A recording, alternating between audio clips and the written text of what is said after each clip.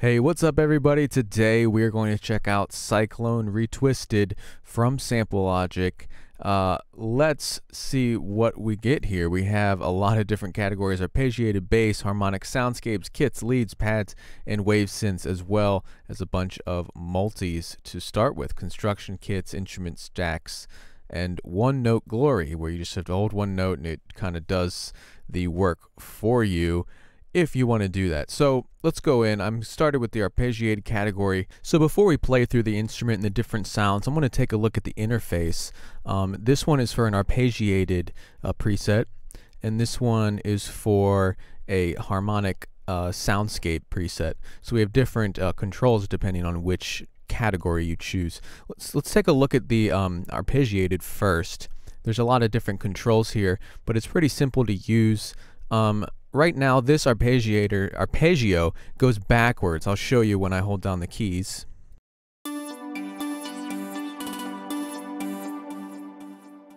So you can adjust forward or reverse just by clicking this. You can enable latch mode, where you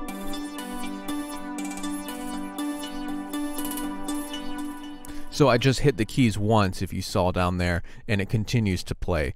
Then freeze mode, let's take a look at that.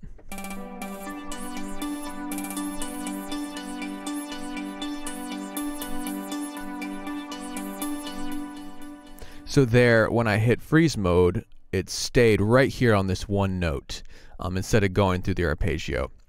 Now these different steps, you notice one of them says no, most of them say note, and it'll select which note is being played. But you can go in and, let's say, do this one glide. This one I changed to stutter. And so let's hear what that sounds like when you do the stutter effect or the glide effect.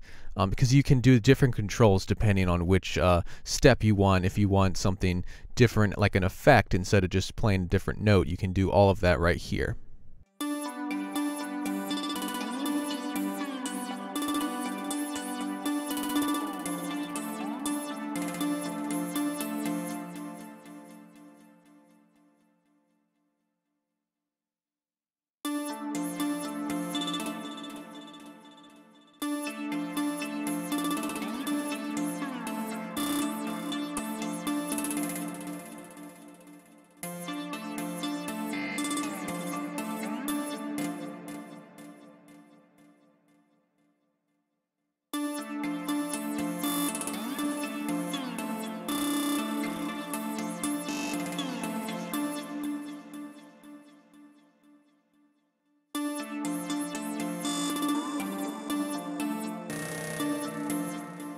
So you see I'm just kind of randomly playing with the different effects here. The arpeggio type, you can do randomize, down, up, and then the transpose was what changed the key or the pitch of some of those notes there, as well as the length. I made the last one a quarter note instead of an eighth note, and it held on a little bit longer, which will actually throw it off sync. So make sure you kind of keep these all within a certain value, or else it'll go over the two measures you want it to play for and everything. So that's a quick look at the arpeggio control interface. Let's go to the other soundscapes and stuff. This one's more straightforward. We have filters.